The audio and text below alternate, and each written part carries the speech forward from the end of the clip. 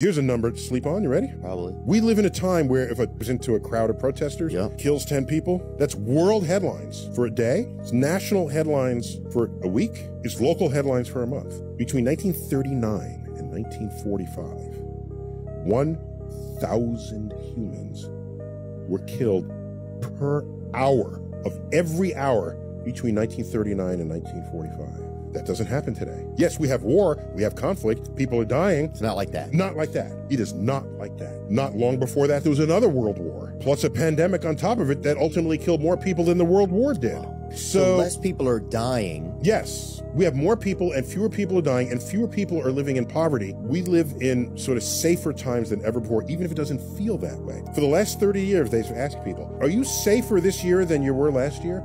No. It's more dangerous. For 27 out of 30 years, people have said it's more dangerous than the previous year. In those years, the crime rate has dropped precipitously the entire time. So they're slanging fear. That's what sells evening news. It really does.